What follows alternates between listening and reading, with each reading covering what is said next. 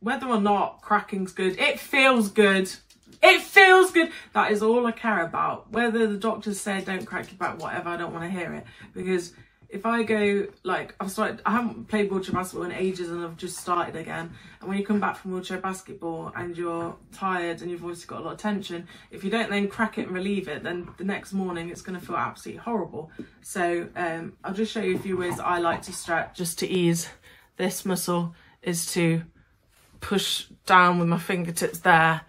And hold my neck like that, and then you push like that, and that's the one that I found that's pretty much all you need, because it's just your neck from pushing.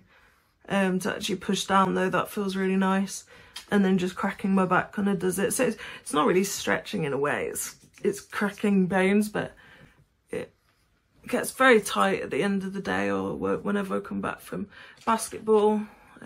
Sometimes I kind of put my head like that and actually force down. Again, I'm not a blooming physio, but you know, those really help. The main way I like to do it will look like a horror movie, because I'm going to show you the best thing you'll ever experience as a wheelchair user is cracking your back in your wheelchair. So how Mum does it is she'll put the whole weight on there, and then she'll kind of brace herself like that. So you have to be so careful that you're being safe and make sure the person doing it is strong enough to take that weight.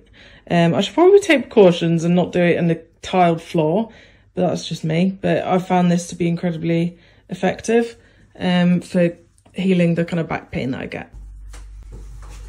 So I'm going to go all the way back. And it cracks really nice. I bet it looks really bizarre right now, but it is so relieving of all the tension that you've got. And you can kind of crack your neck as you're down here.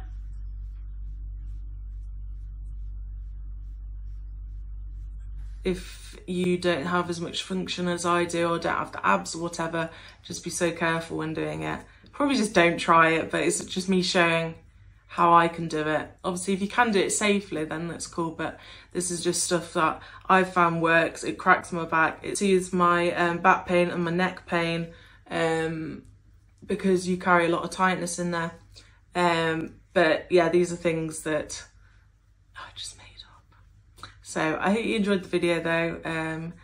Please give me a thumbs up if you enjoyed it, and I will see you next time. Thank you. Bye.